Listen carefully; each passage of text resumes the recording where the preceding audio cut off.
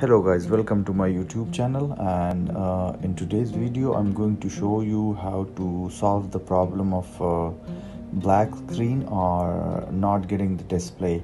So I have a machine here. It's a Lenovo ThinkCenter, and what was the problem when I was trying to click the power button? The machine was on and the sign was the fans were running fine and machine was producing sound as well, but I was not getting the screen, the display, the video. So everything looks good. The VGA cable was connected to the machine, to the display, and display was powered up. I've changed the VGA cable. That didn't solve the problem. So eventually I come across, and that's something, it always helps, but in order to do troubleshooting, you have to just start from the wires, check the wires are okay, swap it with the different ones. That might be the problem. Sometimes the VGA cable or the video cable you're using, HDMI, VGA, DVI, that could be bad, but in my case, most of the cases it solved the problem. And the solution is that when your computer is off, like turn it off completely, hard turn it off, and plug off all the wires, anything connected to the PC, plug it off, even the USB. If you're using wireless keyboard or mouse, remove the dongle, remove the mouse and keyboard, remove the power cord, remove the VGA cable or HDMI, anything.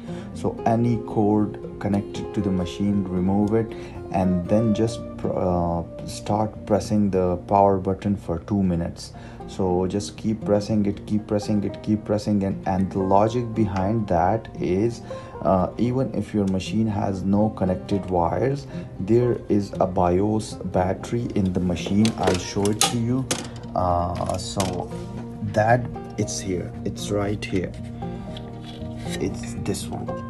So this battery is producing power to the BIOS. So if your BIOS is stuck, that's the reason you're not getting the video, the display. So when you start pressing this button for long, what it do, it just turn off the BIOS completely, even if that cell is running and that cell is producing power to the BIOS.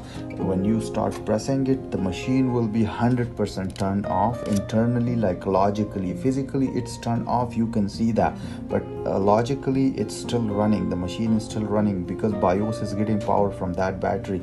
So when it's completely dead, then you have to plug in back all the wires and try again. And I did, when I did that, and now I just did the power and stuff, I just plug in all the wires. Now when you start it, you can see you will get the light here, and I'll show you, I'll get the Windows screen over there. Yeah, it's up, I got the display, and the machine will work perfectly fine. It's so fast, smooth and good. Okay, so sorry for the rough video. The video is rough because I just come across this problem and just wanted to record it, so I just did it on my phone. And thank you so much for watching this video. If it helps, please like the video and subscribe to my channel. Thank you very much. Bye.